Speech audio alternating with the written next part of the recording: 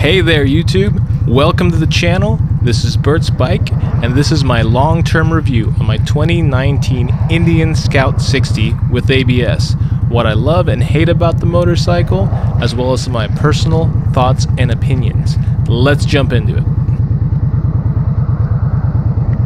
So I had bought this beautiful Indian Scout 60 about a year ago, and this was not actually my first bike. My first bike was a Honda Rebel 300 with ABS. More on that bike later. Stay tuned to the channel to find out why I don't have that bike anymore and why I regret selling it. So this is going to be from a perspective of a brand new street rider. Now a little bit of background, I did ride four-wheelers and a little bit of dirt bikes when I was a teenager, but nothing on the street. So I took my MSF course, I got my Rebel 300, really practiced hard on that bike, and then a few months later I was like, you know what, I'm gonna upgrade and get something that's really great. And I found this bike.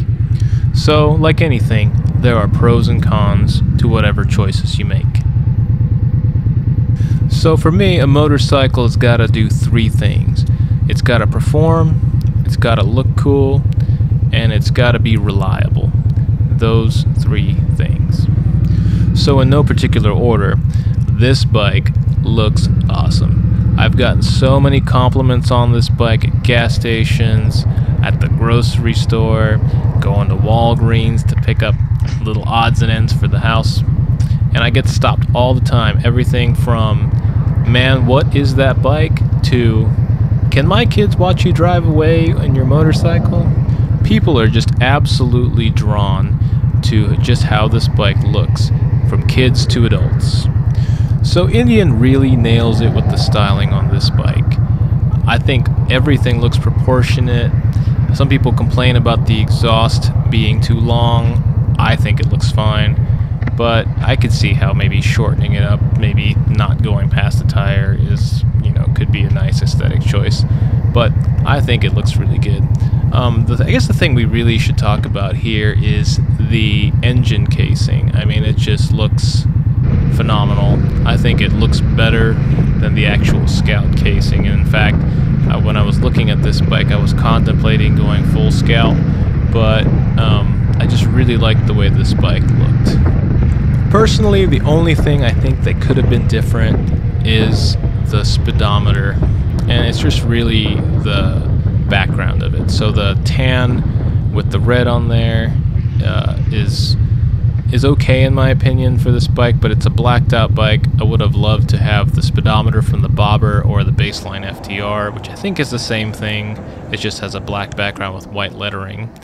I think that would have just fit nicely with the whole tone of the bike. I also really like how the speedometer needle and numbers are backlit in red. To me, it just adds a nice vibe when you're riding in the evening hours.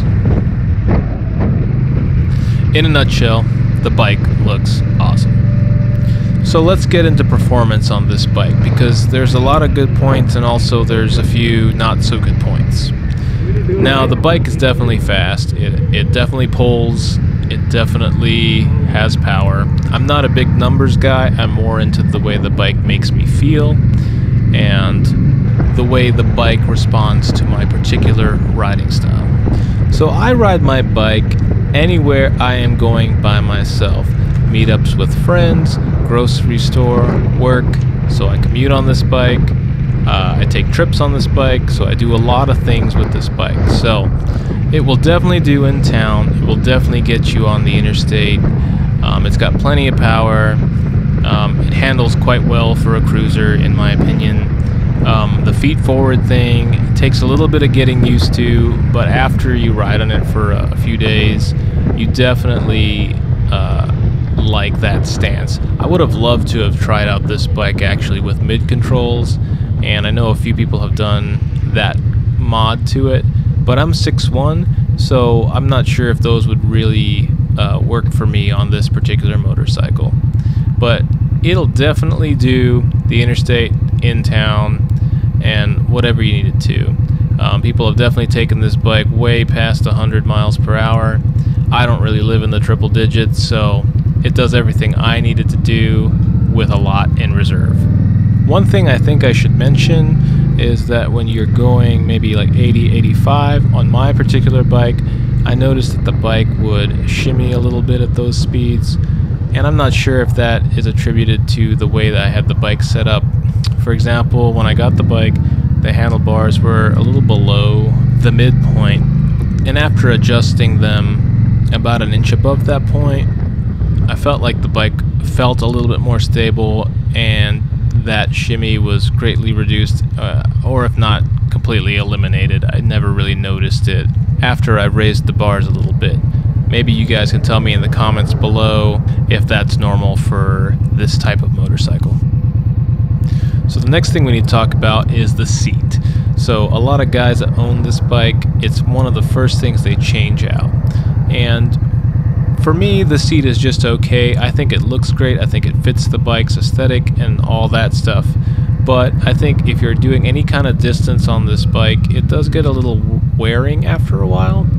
And it also tends to cup you into place. So there isn't really a whole lot of movement, which is a good and a bad thing, I guess, because you do feel pretty secure, but there's no real movement to get some relief when you're on a longer ride. So the other sore spot on this bike for a lot of people is the suspension. And I personally think the suspension is okay.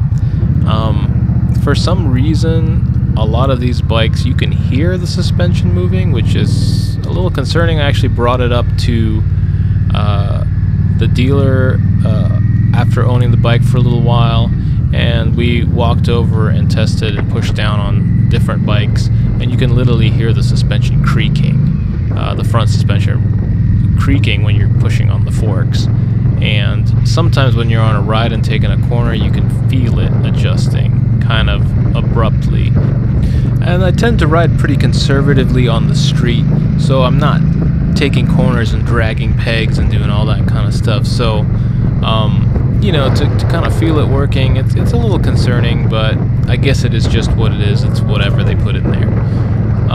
The rear suspension is adequate, I think, but you definitely feel it when you hit bumps. And this is the one thing that I've found out, no matter what cruiser I'm riding, cruiser style bike I'm riding, if you kind of, on this bike, when you sit on it, you have sort of, your back is straight up and down. And when you hit a bump, it tends to send that shock up your spine. And so if you're not careful when you're riding and in really bumpy terrain or avoiding potholes and stuff like that, it can really jar you when you're riding around. Now, you know, the counter to this is you need to be able to lift up or stand up a little bit to kind of use your legs as the suspension. I think no matter what bike you're on, you should be able to do this, but when you have your feet forward, you can do it on this bike, and I do it on this bike, but you definitely have to learn how to pull yourself up off the seat when you have your feet forward.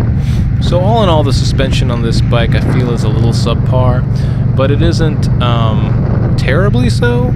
It's just a little subpar. I think it's really due to the fact that when you can feel it sort of adjusting as you're taking a corner, or creaking sometimes when you right the bike up. It's just, I know a lot of guys change these out to progressive shocks and all that kind of stuff. But I feel like when you're paying, you know, north of $9,000–10,000 on a bike, I think the suspension should be adequate. In contrast, my Honda Rebel 300 sticker price is $44,900, I think, and never noticed any issues like this on that bike, and it's a much cheaper motorcycle.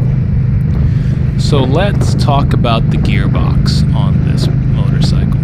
So the Scout has 6 speeds on it. So you have 1, 2, 3, 4, 5, 6, and the Scout 60 has 1, 2, 3, 4, 6. I guess I'm saying it like that because the 5th gear and the 6th gear on the Scout are very, very close, and in essence you kind of like skip 5th gear and go right to 6th on the Scout 60. I'm not sure why they really did that, but the other gears on this bike seem to be a little bit taller than what is on the Scout, the regular Scout. So I guess what I mean by that, it feels like you can stay in a gear longer on the 5-speed, the Scout 60, versus the Scout, which actually is something I really like about this motorcycle. I tend to be drawn to 5-speed gearboxes for some reason versus 6-speed gearboxes. I don't know why that is, but most motorcycles that I gravitate to end up having only 5 speeds. When I test drove this motorcycle, I test drove the Scout 60, the Scout, and the Scout Bobber, all on the same day. So I'll have a video coming out soon on what my first impressions on each bike driven back to back are. So stay tuned for that. And what I noticed when I did this back to back is all the gearboxes felt significantly different. When I went in for the test drive, the model that I actually drove was the white one, the white Indian Scout 60. Now compared to my black model, it had a smoother gearbox to my foot. Okay, and then when I drove the Scout Bobber, it was significantly more notchy than the two that I drove. And then when I drove the regular Scout, the gearbox felt really smooth. So there were slight differences between these bikes. The white one had about 300 miles on it. The black one that I ended up buying had 0 miles on it. The regular Scout that I test drove was a rental model, and it had about, I want to say, 6,000 miles on it, and that gearbox felt really smooth. So I guess what I'm trying to say with all this is that the gearboxes may feel different between just the 3 Scout 60s or 3 different Scouts or whatever. So this didn't really concern me. I don't really mind a harder shifting motorcycle like a Harley. I feel like has a really definite positive shift. I just chalked it up to my bike would eventually break in and smoothen out. So the bike did smoothen out at about 1,500 miles to about 2,000 miles, which was great. It was shifting great. First, second, third to fourth. Now again, what I'm saying is I don't mind even a notchy gearbox or a harder shifting gearbox, but I started to notice that intermittently my gearbox would feel like it was grinding between the 4th and 5th gear. Now if you do some research about this on the Indian Scout forums, that a lot of people experience some kind of grabbing or notchiness between the 4th to 6th, I should say, gear of the Scout 60. Now, that's not what I was feeling. Like, 9 times out of 10 I would feel that notchiness because it does skip a gear and it feels like there's a spacer in that place, but sometimes it would feel like it was such a rough shift that it was causing some concern for me. So when I took it to the shop, they assured me everything was fine with the bike, and after living with it for a while, I felt like it was not fine. So needless to say, it was a cause of concern for me, and since I do take my bike on longer trips, I didn't want to be stranded because of a gearbox issue. I did talk to some of my riding buddies that have been riding their whole life and let them ride my bike, and they definitely felt that rough shift. So I brought this up to my dealer and they told me that everything was normal on the bike, even though they did not test drive it. I actually had to make them test drive the bike, and then he told me that it felt like a normal Scout gearbox and that there was nothing to be concerned on with the bike, and that the solution was to wear thicker boots when riding the bike. Now, I do wear motorcycle boots. Are they steel-toed boots? No, but they are a trusted motorcycle brand that has tons of protection on the boot. I'm not a mechanic, so I can't tell you whether this is normal behavior for this bike or not, but it definitely has ruined some of my riding days and the way that I feel when I'm on the bike and the way that it shifts, because it was getting to the point where that 4th to 5th shift was sometimes smooth as silk, and then sometimes it would feel like the lever was kicking back on my foot. So I'm not sure if that's just the way the bike is or as a characteristic of this bike, but the dealer did tell me that if anything happened to the bike in the future, that they would back me up on it, and they have record of me registering the complaint. Now, I have a bit of a problem with this because it doesn't really instill confidence in you when you're riding a bike and you shift into a different gear and you feel the lever smack back on your foot. It was definitely giving me some anxiety about the bike failing. And in fact, one of my riding buddies said, "Oh, I had a bike that did that, and it left me stranded hundreds of miles away from my house."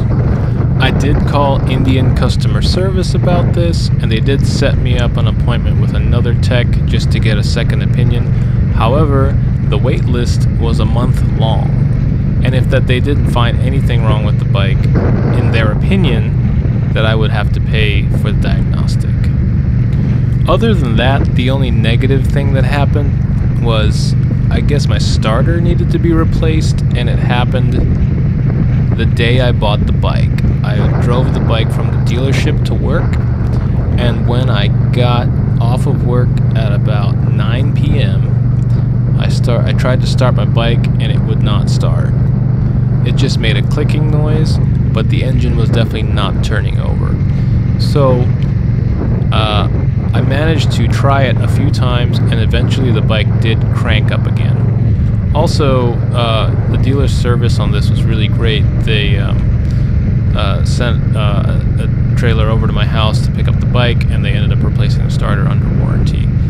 Apparently, after doing some research, that there was a run of the starters that were faulty from the factory, and I guess mine was one of those.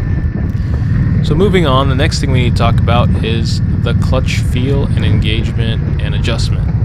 So the Indian Scout particularly, and I'm not sure if this is all Indians, but they typically have a harder pull than most bikes that I've ridden.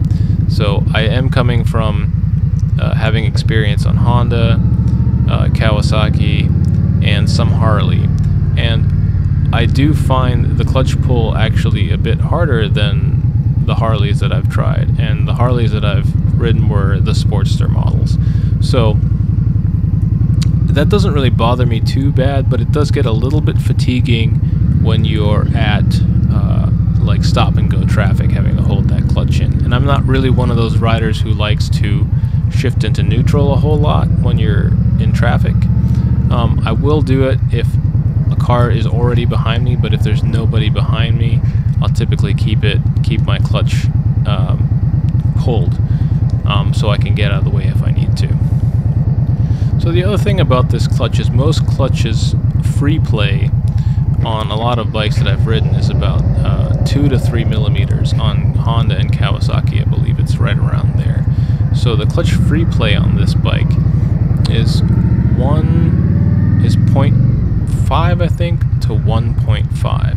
So literally you want about a millimeter of free play on the clutch, which is very, very thin. And if you don't have a feeler gauge or you don't have a millimeter ruler, I guess you can ballpark it by using a standard credit card could be used for that.